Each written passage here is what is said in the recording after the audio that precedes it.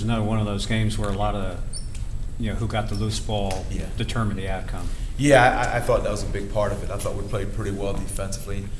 First half offensively, we were really good. Second half, for the most part, we were pretty good. But they got about 12 points out of 50-50 balls, as you like to call them, and they picked them up and converted. I guess the ones on missed foul shots are the ones that really hurt. Well, those are I wouldn't call those 50-50. That's just lack of carrying out an assignment. The one in particular, we were down 6. We didn't hold our box out, and something we just got to do. We just got to be more disciplined in that. I guess going into the game, if someone would have told you you're going to shoot over 50%, equal Virginia in their three-point field goal percentage, you probably would have thought you had a good chance of winning the game. Yeah, and especially I think we had more field goals than them by 4 or 5. Yeah, definitely I thought we had a better chance to win that game. But we weren't nearly as aggressive as we needed to be. When they got the lead, we didn't display a whole lot of offensive patience. We were a little hurried, took some outside shots instead of attacking the basket or throwing it inside. Was the free throw disparity a result of not hitting the front end of 1-and-1s? Or? No, it was a result of us not being aggressive. Okay. We didn't attack the basket. We didn't play inside out as much as we should have. I thought we did a decent job in the first half. We got to the foul line 8 times. But in the second half, again, when we were in front, we executed well. When we got behind, we're starting to show a bad trend, if you will. Like when we get behind, we're not as patient. We can execute, and we have shown we can execute. But for some reason, when we get behind, we get a little frantic. A little over anxious. Yeah. What about your defensive aggressiveness? It didn't cause as many turnovers as you normally do, which always leads to the easy baskets. Yeah, well, they're a pretty good team taking care of the basketball. They only average, I think, 10.5 turnovers a game. We could have been more aggressive, definitely.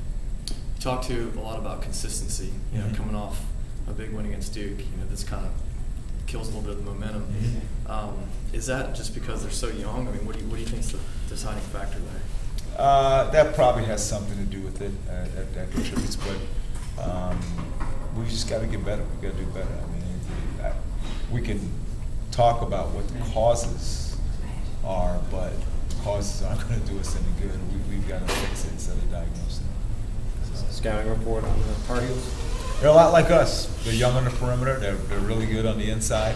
They like to run in transition, try to score in transition. We like to do the same. So, and both teams come in, with it's a big game. It's a very important game for both teams. So it's going to be a pretty scrappy game. I don't think it's going to be very pretty because there's going to be a lot of bodies flying around. Two pretty angry teams, I imagine. Now coming off a loss to Clemson, and you guys.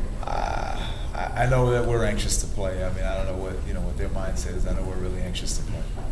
They're also very, just like you said, a lot like Tech, but they're long and athletic and quick. Yeah. Does that help out a lot to match up with them?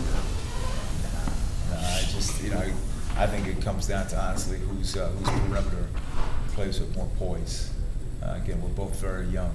You look at our guys, 6 of our top 9 guys are freshmen and sophomores. They've got, I don't know how many freshmen and sophomores that are playing.